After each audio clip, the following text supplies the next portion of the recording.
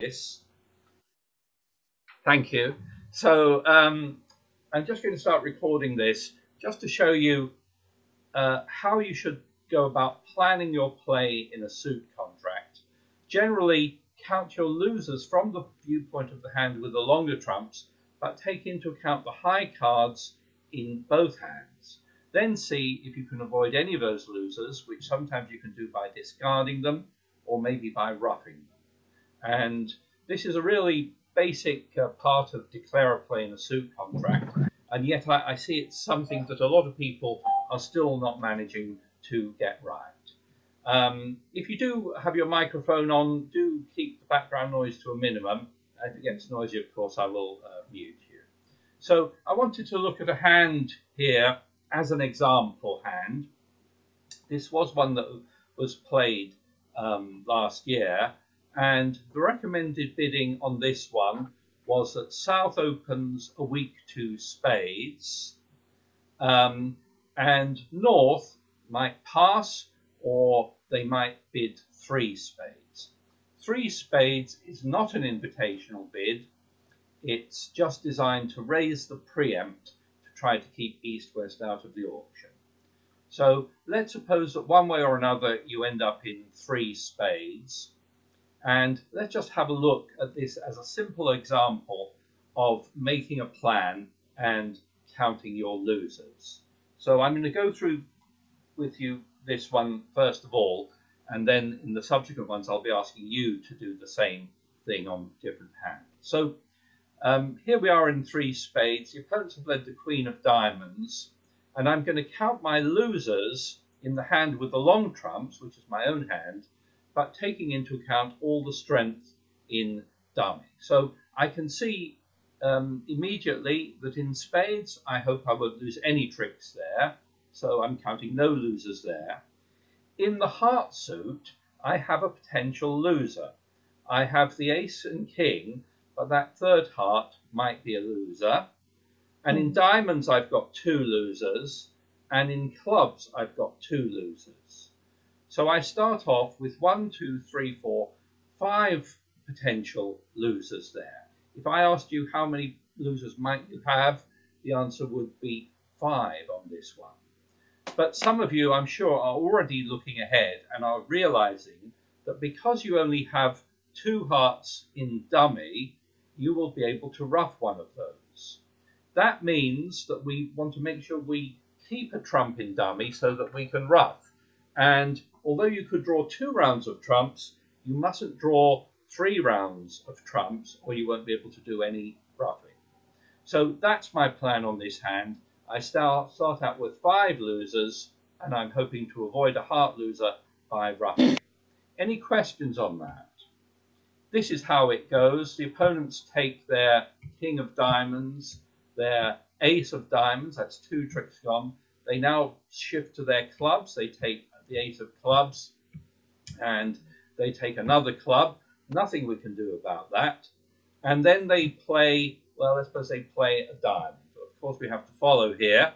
Now, East might ruff this if he's short in diamonds, but we're not bothered by that. We can just over-ruff, okay?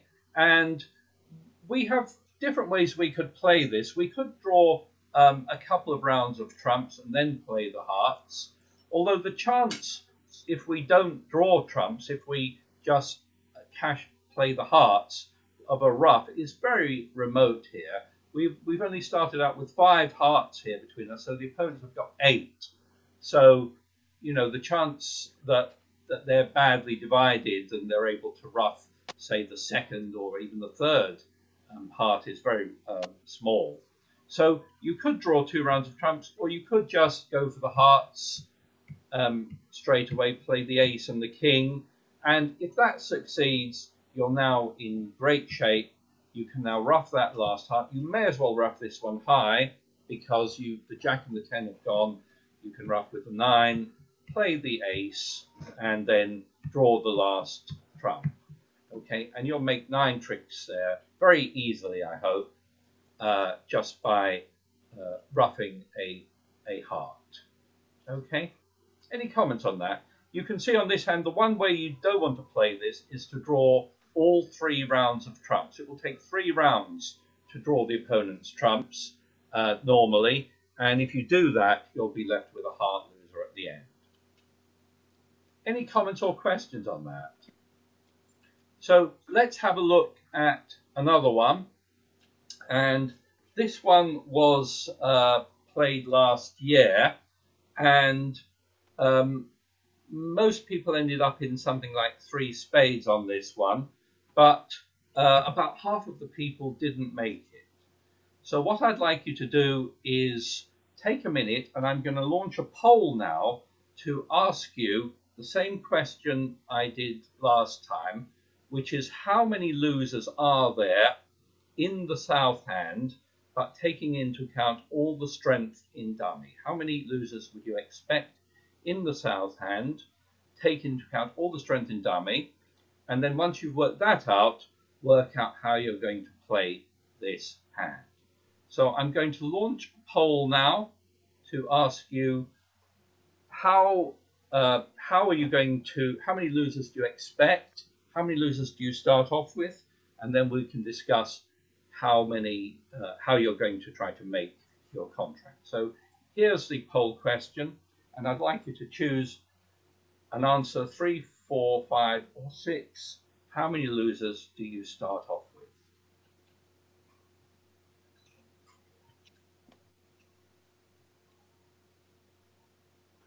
I know a lot of people struggle with counting losers, and so I'm just trying to go through it very methodically so that you can hopefully figure out how to do this in real life.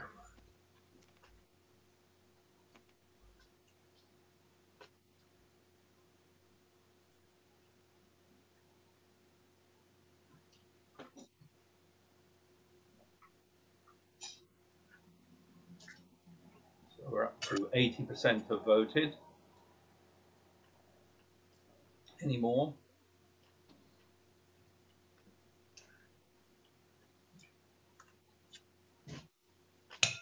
Okay, so let's end that there, and I'm just going to share the results with you. The majority have gone for 5, 77% said 5, 20% said 4, and 1 person said 6. So let's see, let's stop sharing those results and see if the majority is correct there. So counting our losers, let's do it a suit at a time. We've obviously got 1 spade loser, and we've got 2 heart losers. We expect to lose 1 spade and 2 hearts. Now, in diamonds, in the south hand, we also have a diamond loser. We've got the ace king and another, and then another card. So we have a potential diamond loser, and we have a club loser. So those of you who said 5 are correct. We have 5 potential losers in our hand, but of course we hope to do better than that, because just like on the last hand, we have a ruffing possibility in diamonds.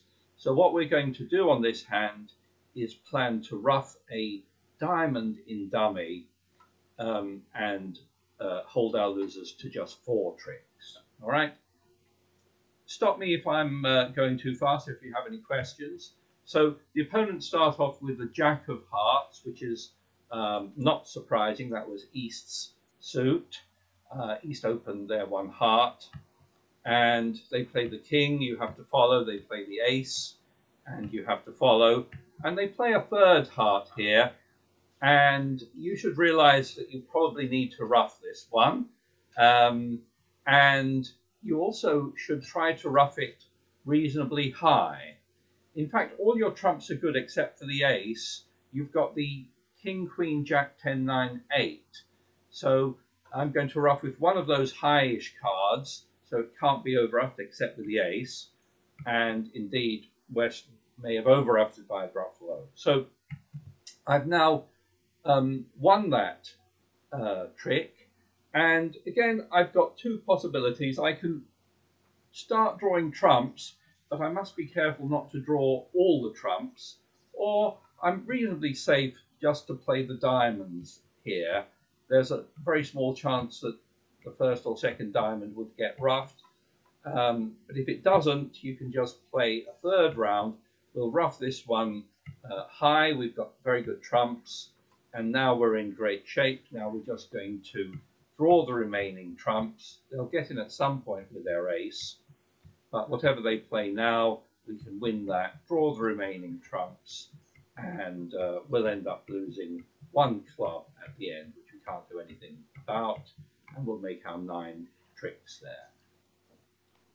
Any comments or questions on that? Let me just bring up the 4 hands. You can see again that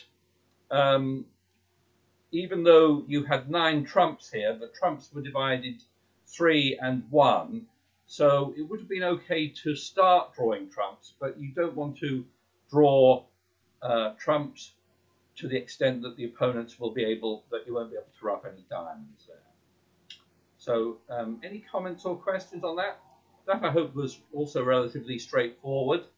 I wanted to look at a hand that was played last year, and this one was board 9 here, was generally played in a heart score contract, in 1 heart, 2 hearts, 3 hearts, or one person played it in 4 hearts. If we have a look at the Traveller, you can see that about half the people got 170 on this, so there's a few 170s there, and the other half got 140s, or one person who bid 4 hearts went down. So it makes a vast difference here to get 170 if you can. You can see 170 scores you 13 out of 16 points, whereas 140 just scores you 5 out of 16. So I wanted to look at how this was played in a couple of different ways, and again we're going to try and make a plan just as we did on the other hand. So let's have a look at this one.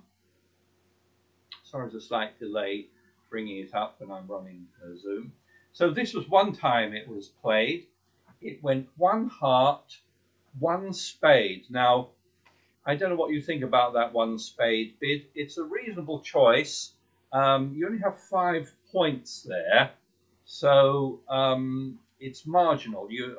Quite a few people passed this, didn't hit anything. Anyway, they bid 1 spade, and South decided just to go straight to 4 hearts, which is a slightly ambitious bid, especially if you don't know you've got any kind of heart fit. But nonetheless, they end up here in 4 hearts. And what we're going to do on this hand is make a plan in the same way as before.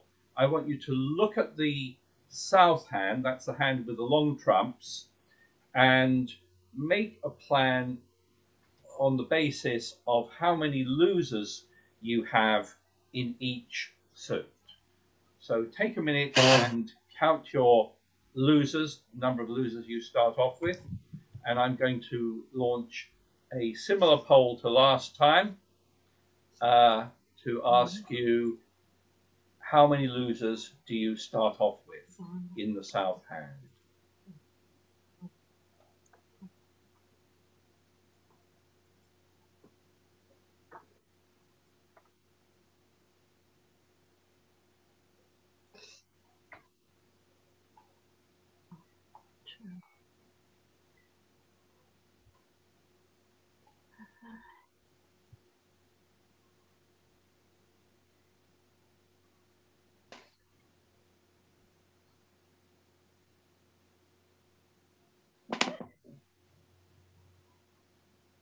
Can I change my mind? You can try. I believe you can change your vote, yes. No, I've done it wrong. Never mind. There's nothing riding on this. And your answer is anonymous. I won't use it against you. Okay, let's end the polling there. And I'll share the results with you. The majority have gone for 4, 56%, and 30% said 3, and 15% said 5. So the majority went for 4. Let's have a look at this and see what we think. So let's have a look at the suits one at a time. we've got how many spade losers? 1. How many heart losers? None. And in diamonds, we have 3 potential losers. 1, 2, 3. Okay, we don't have any club losers. Okay, so we're going to count this as 4 potential losers, 1 spade and 3 diamonds. And obviously, again, just like on the other hand, there's a chance to avoid one of those losers. The diamond loser we can avoid if we can rough it in dummy. So that's going to be our plan. If we are able to do that, then we will make 10 tricks on this hand. So let's see how it went. I'm going to look at how this was played a couple of different times. And this was one way it was played. West was on lead, of course. And first thing I noticed is that they led the Jack of Spades. Now, you may think that with the King, Queen, and Jack, you can lead whatever you like, but really that is the wrong card. You should be leading top of the sequence. You're sort of misleading your partner here. You may think you're misleading declarer, but it doesn't really matter to declarer here. You should get in the habit of making the right lead, which is the top of the sequence here. Anyway, this is what did happen. They played the Jack, and declarer won that one with the ace. And declarer now starts drawing trumps. And you can see by looking at the East-West hand that they actually going to have to, if they want to draw all the trumps, it will take 3 rounds. So they took the ace of hearts, they played another heart back. Then they didn't draw the last trump yet. They started playing spades. Maybe they had the idea that they would rough some spades. And indeed they did rough a spade here. But can you see it did them no good whatsoever to rough spades? They were roughing in the hand with the long trump suit, and that rarely leads to any extra tricks. So they roughed that one. They then drew the last trump, which is another mistake. And now they're probably going to lose 3 diamonds. Unless they're lucky and the opponents have discarded their diamonds, you're almost certain to lose 3 tricks here, which is what happened. And they've just made 9 tricks there. All right. So about half the declarers on this hand did not make 10 tricks, and about half of them did. Let's have a look at how it was played much better. Let's bring that up. This is one of the times it made 10 tricks. This time it was just 1 heart passed out, which is quite reasonable as well. And let's see what happened this time. They started off with the King of Spades, which I think is a good lead there. Declarer lost that one. That doesn't really matter. They took the second one. And now declarer started on diamonds. You've got to attack the diamonds early on so that you get a rough. Now, they get in, of course. Here they played a club back. Now, declarer played a heart here. That's not quite the best play. You really just want to be playing diamonds, okay, forcing out the ace and the king. And then, while there's still a trump in dummy, you should rough your last diamond. Here it's probably would have been better to, it would have been better to rough with the 8, just in case. Whoops, sorry, I brought his name up. But in any case, you're okay. You roughed there, and now you're able to draw the remaining trumps and claim 10 tricks on that one. So just a simple matter, and yet about half people didn't manage to make 10 tricks.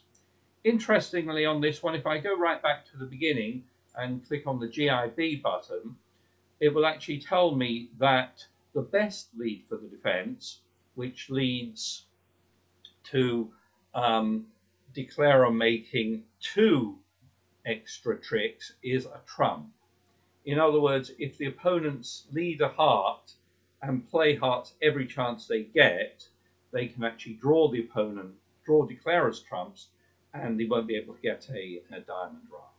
So a trump lead was the best lead, as it turned out on this hand, although I don't, no one actually did lead a trump. They all did something else, and so declarer should have been able to make 10 tricks on that one. Any comments or questions? Let's try another one. And again on this one, I'm going to launch a poll in a minute to ask you how many losers you expect here, assuming that the missing cards, you've got some cards you need to worry about. I'm just going to assume they led the, I'm assuming they led the ace of diamonds here. And let's just have a look at this from North-South's point of view. And I want you to, again, try and count your losers, your expected losers in the south hand, but taking into account all the strength in dummy. So take a minute, count your losers, and I will launch a poll.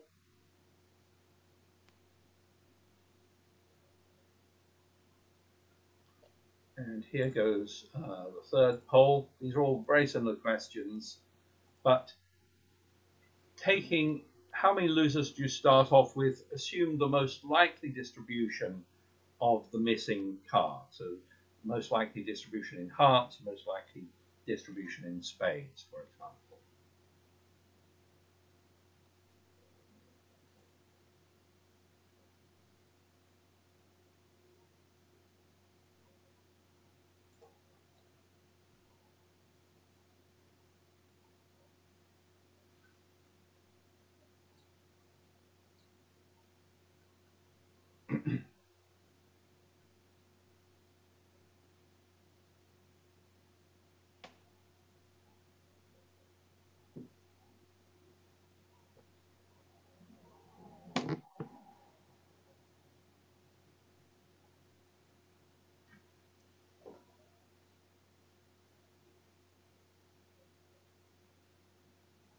Okay, we're going to end the polling there. We've had 87% have voted, and here are the results. Most of you have gone for 6 losers there.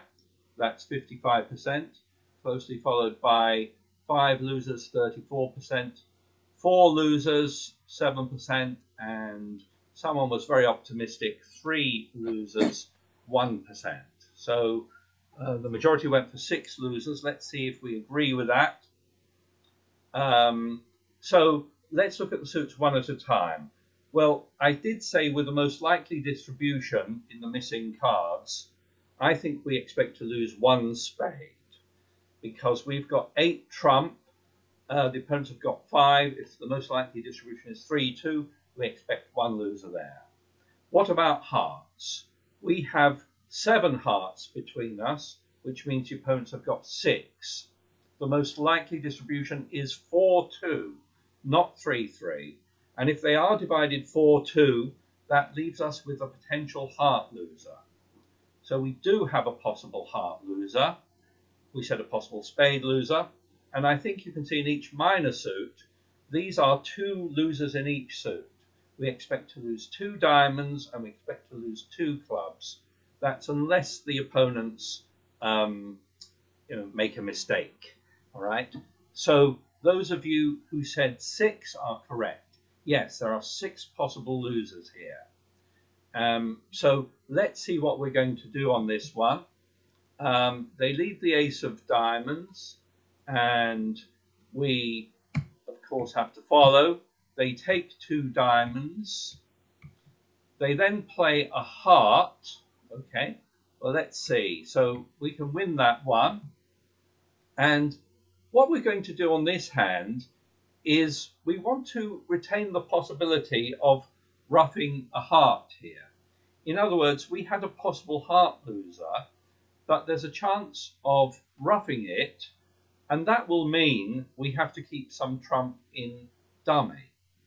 Now, the way to play the trumps here is to hope that they do divide 3-2 and only draw 2 rounds. Okay, so what we're going to do is play the king, play the ace, and if everyone follows, there's now just 1 trump out, and we're going to leave it out. We're going to play our hearts.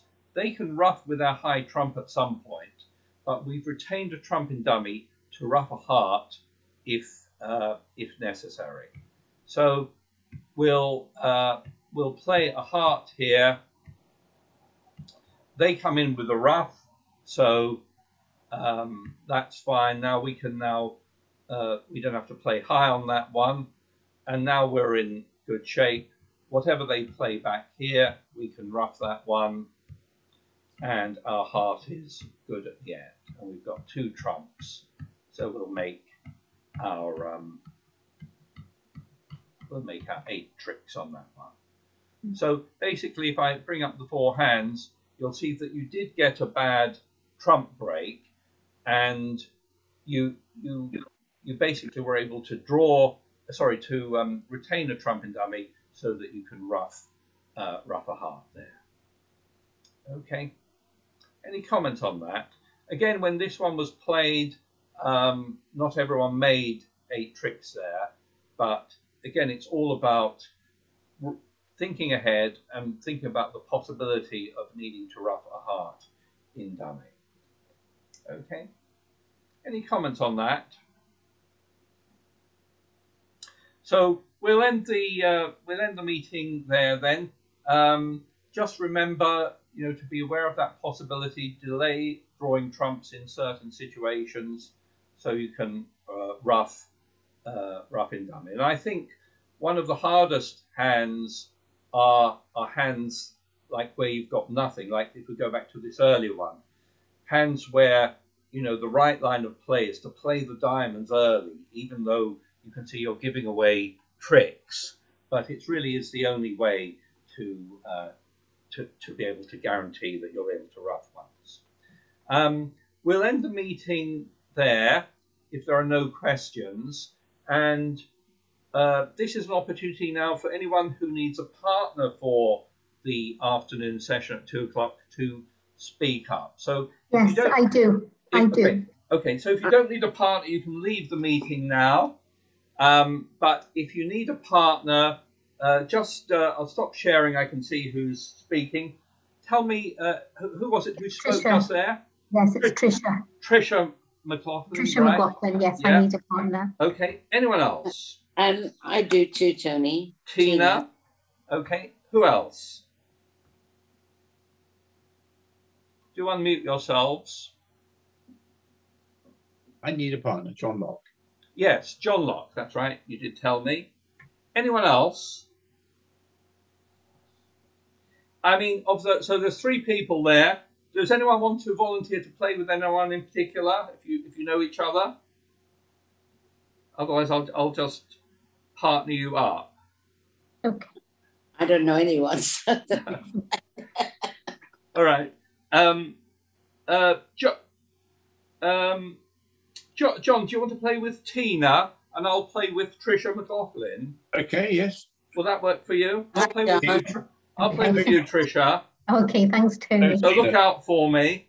Yes. And okay. I'll wait in the lobby room. Okay, but once you see me join a yes. table, then you join in. You join in. Thank you, Tony. Okay. Anyone Thank else? you, Tony. Bye then, everyone. Bye. We'll see you all online. John, what's John's second name? Shall I meet him in the lobby then? I'm John Locke. Locke. L-O-C-K. Okay. Just join a table and you'll see each other there. Okay, thank you. Okay, all right. so it's Tina. All right, bye-bye. Okay. All right, I'll end the call there. If we've paired up everyone. And see you all on the line in a little while. All right. Bye, everyone. Bye.